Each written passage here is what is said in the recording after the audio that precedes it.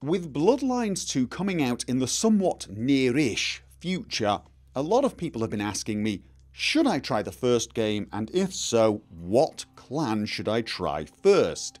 And the answer to the first question is yes. Vampire the Masquerade Bloodlines 1 is a classic.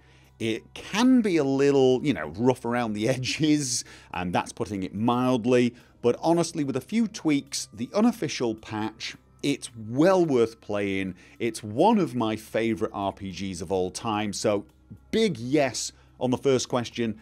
And the second question, which clan should you play? Well, that's what I want to talk about in this video. Now, the simple answer to this question, and probably the correct one mostly, is play whichever clan appeals to you the most.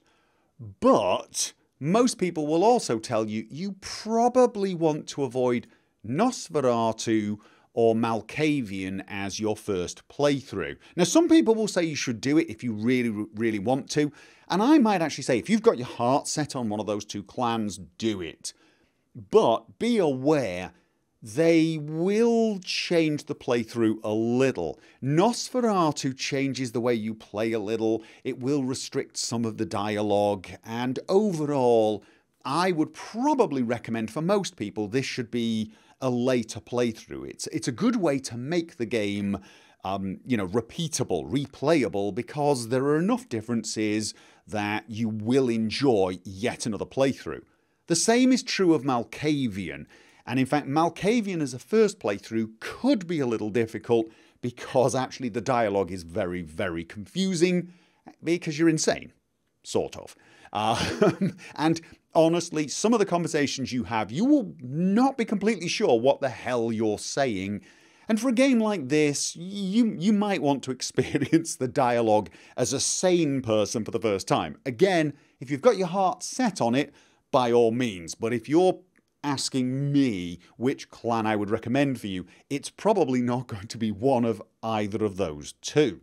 So, which clan would I recommend?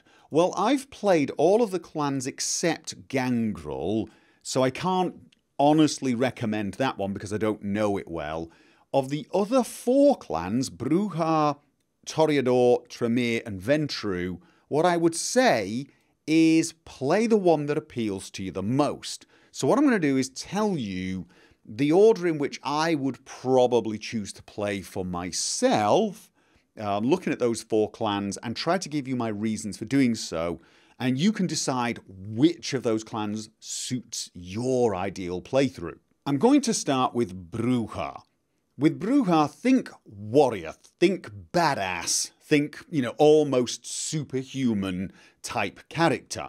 This is not to say they are not intelligent, this doesn't mean they can't be charming, they can be both, and often are, but they're also, they're also pretty good in a fight. They like fighting, they're very, very good at it. And whilst fighting is not the be-all and end-all in this game, it does get more important towards the end, and let's face it, half the appeal to playing a vampire is feeling like a badass, and Brujah will definitely give you that, especially if you put a lot of points into celerity.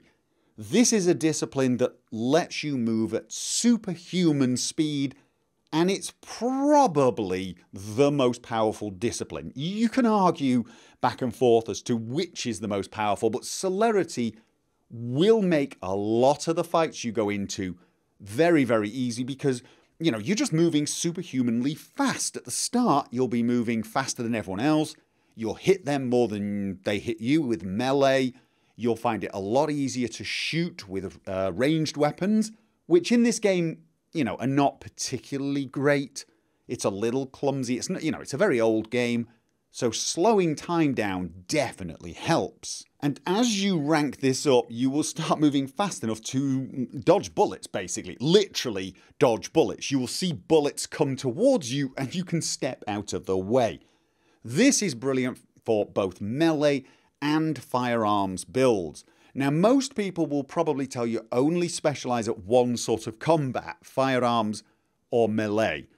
I would actually say it's a good idea to have some basic competence in both, especially towards the end of the game where there are some opponents that are just difficult to get melee range with. it is useful to have firearms. But even if you decide to go for a full firearms run, it's probably worth having, a point of strength and a couple of points of melee just for some of the early battles that are reasonably easy, but you'll just wade through so much ammo if you try to shoot everything, and hitting them with an axe works, especially if you take 1 or 2 ranks of potence. But with Brujah, you have that choice. You can basically build as you like in those 2 powers. Brujah also get the presence discipline, which will make your opponents weaker, slow them down, and at the higher ranks more or less paralyze them with fear, allowing you to murder them quite easily. And if you're using the unofficial plus patch, presence will actually allow you to have some dialogue options. You can use the discipline of presence to force your will upon people, very similar to the dominate discipline. All round, Brujah is just a great first playthrough clan if you want to feel like a badass, even if you want to play the charismatic type of character. You can still play Brujah. As I'm fond of saying, there isn't a Brujah in the game that won't talk your ears off quite eloquently, actually. I mean, granted, some of them will use choice language, some of them will be more aggressive than others, but generally speaking, they enjoy a good verbal battle as much as a physical one. Next up, I would probably suggest Toreador. And in fact, if you are the sort of person who wants to play the cool, charming, sexy vampire more than anything else, this is probably the best choice for the first playthrough for you. Oddly enough, they share 2 disciplines with the Brujah. Celerity, so they've got the superhuman speed, and presence, so they get the dialogue options if you're using the plus patch, and the ability to strike fear into their opponents. They don't get potence, which means they're not quite as good at melee, although you can still, make a good melee Toreador. They also have Auspex. Auspex is basically wall hack in Bloodlines 1. It will allow you to see your enemies through walls. It will also increase your perception and wits. It will make you better at shooting. So Toreador is probably the best clan if you want to do a firearm run. If all you want to do is run around with a deagle and shoot everything, this is probably a good class for it, because you will see your enemies coming from a mile away and be moving so fast you can shoot them in the head before they have time to do anything. But the Toreador, from a role-playing perspective, is supposed to be a lot more about the charm, the seduction. Now, people are going to tell you that when it comes down to it, in this game, persuasion is king. Seduction really doesn't offer any major advantages over persuasion and has many weaknesses. There are some benefits to seduction, though. You will be able to have your way with the ladies or the men, and it will allow you to have some more interesting conversations. So honestly, if you're playing Toreador for your first playthrough and you read someone saying, oh no, just do persuasion, don't do seduction, don't do intimidate, I would ignore that and feel free to take both persuasion and seduction in your first playthrough.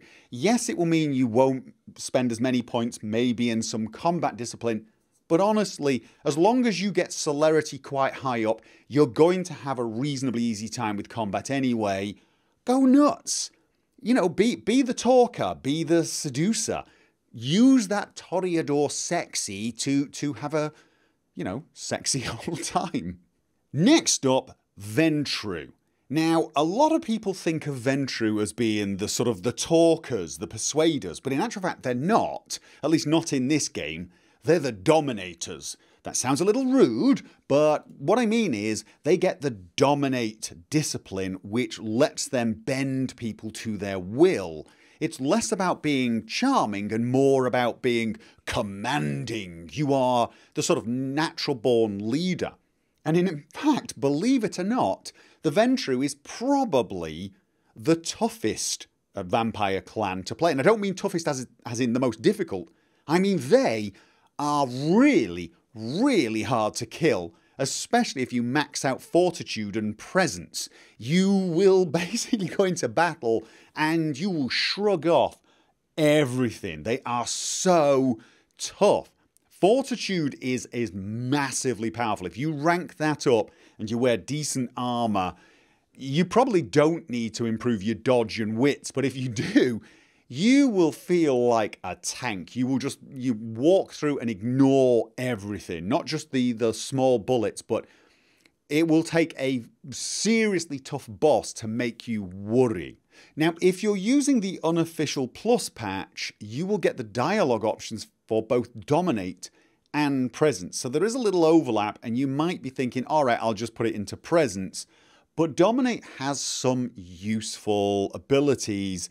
For example, putting people to sleep or making them forget you're there. That can be very helpful in certain stealthy type missions. So check out the disciplines and actually decide which suits you more from a role-playing perspective. But just understand that you have the possibility with this clan to become the toughest vampire possible. And finally, Tremere. The wizards, basically. These are your mages. And the reason I put them as last out of the 4 clans I might suggest for your first playthrough is not because they're not interesting or powerful, because they are. It's that the combat side of things can be a little, awkward at times. They are very, very powerful. Thaumaturgy, I hope I'm saying that correct, is amazing. You can eradicate entire rooms of enemies very easily. You can actually drain people of blood. You can put up a blood shield. It's really powerful, but sometimes it can be a little difficult to manage, especially if you're fighting things that you cannot drain for blood, because you will use a lot of blood if you want to use thaumaturgy all the time. So you're also going to need to make sure you keep, say, firearms or melee reasonably well ranked up. You're going to end up using firearms as well. So you can't rely on thaumaturgy the entire time. So it's a little less predictable in combat is what I'm saying. Having said that, if you are the sort of person who just prefers mages in RPGs, this is it. This is your first playthrough because, well, they get blood magic. Basic. This is your mage. This is your mage, and if that's the sort of class you prefer, you're going to like Tremere, okay? They also get Dominate, so they are master manipulators. So this is another one if you want to dominate people and blast them with blood magic. You can do that. They also get Auspex, which does lend itself pretty well to firearms, so that can make up for some difficulties you might have if you run out of blood. Because this is one of those ones where if you start getting low on blood, you've got, your arsenal is a little more limited, whereas something like the Toreador or the Bruja, they can just use 1 point of blood to get celerity up, and they're doing fine. Generally, you'll probably want to be using more blood. One thing you should know about the Tremere, they get the best haven. If you play your cards right, they get the nicest haven. I don't want to spoil it too much for you, but that's possibly another good reason to play this class. But if you choose to not play this as a first playthrough, and I would totally understand if you do choose that, you should do another playthrough playing as Tremere, because it is a ton of fun. It really is. Thaumaturgy, it's just fun. It really, I can't say it any less creepily than that. Blood magic is cool. Now, in the end, I do realise I've not been able to give you a definitive answer that you, the listener, must play Clan X. But I do hope I've given you enough information to understand which of these clans is probably the best one for you. And that is what I would do if I were you. I would choose the one you think you're going to have the most fun playing, and just know that in actual fact, you could finish the game for a first playthrough with any of these clans. You're not going to find it too difficult, and you should have fun. This is a great game. It's a classic. little rough around the edges, very rough around the edges, but you know, there is the unofficial patch. I highly recommend you use the unofficial patch. There are some other tweaks that I would probably recommend. I may do another video where I cover some tweaks that you should do, and maybe even some basic advice for character building that is kind of universal for all of the clans. However, the answer to the question, which clan should you play first, is which clan do you want to play first?